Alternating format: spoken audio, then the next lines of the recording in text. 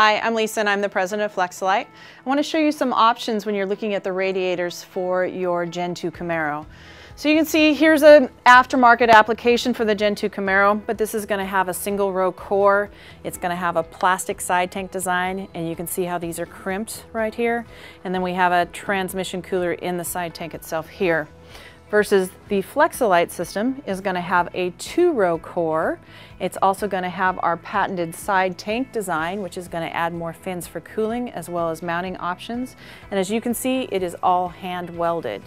This core is actually going to offer 72% more coolant capacity than the OE or this aftermarket option here. Brand new for us now is the LS Conversion application, which is what we're showing you here.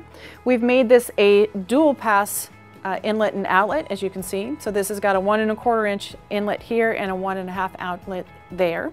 If you do need to modify that configuration, that's available as well, just as a simple mod form. You can see we did include the steam port in the LS Conversion. And we've also developed a transmission oil cooler. So if you've got an automatic transmission, rather than having that single tube in the side tank, which is what we'd like to call a transmission heater, we have a transmission cooler. So we're offering 6 passes. This is going to mount right into the frame front in the Gen 2 Camaro. So I'm not going to be touching this radiator at all. I'm actually going to give quite a bit of clearance. It's about 2 inches between the surface of this radiator to this transmission cooler.